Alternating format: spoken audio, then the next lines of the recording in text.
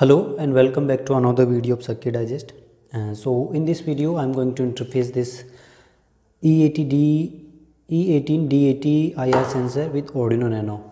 So this is an advanced IR sensor and it has an adjustable range of 3 cm to 80 cm. And this sensor comes with an IR transmitter and receiver in a single module.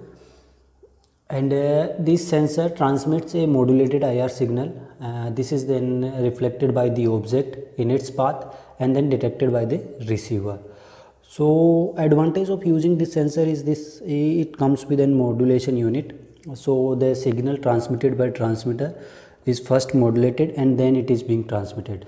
So this unit, modulation unit, protects it from false detection from sunlight or any other ordinary light source like light bulb.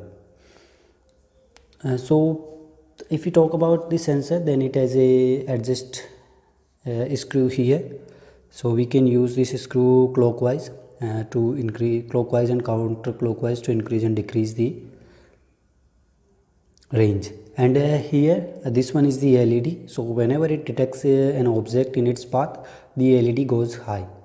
And if we talk about the pinout, then this is its cable and it has 3 pins here. So this brown pin is 5 volt, blue pin is ground, and this one is output pin. So this pin will be connected to any digital pin of Arduino Nano, and these two will be connected to 5 volt and ground of Arduino Nano.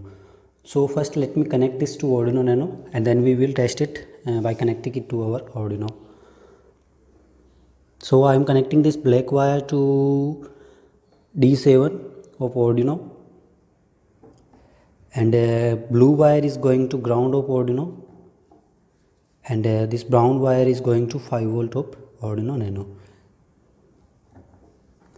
And here I have already connected an LED to D2 pin of Arduino.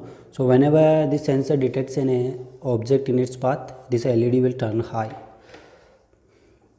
So okay, we have connected this, and now I am going to connect this Arduino Nano to a power source and then we will test how it going to work. Okay, so here I have connected the sensor, and initially the sensor will be in a low state, high state, and as you can see, whenever I put my hand in front of the sensor, both the LEDs, that one is connected to Arduino and the other one that comes with sensor, goes high.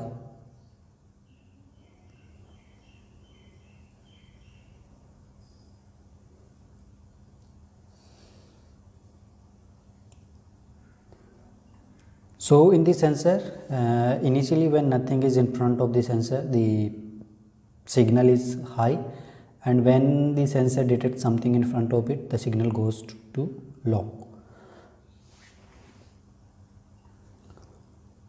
So the advantage of using this sensor is it prevents it from false detection from sunlight or any other light source like light bulb. So the complete step-by-step guide for interfacing this sensor and a complete code can be found at the link in the video description. And thanks for watching the video.